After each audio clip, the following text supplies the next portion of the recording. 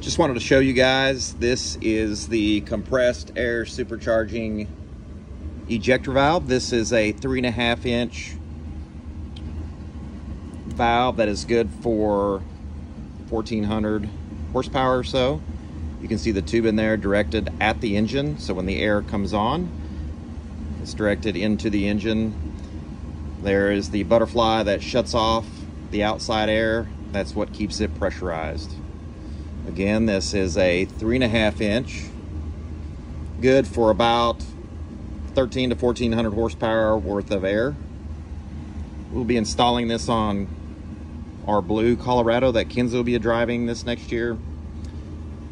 The one that Tina runs on her truck is a dual inlet. It's a 5 inch, very similar to this one. Just thought you guys might want to see this.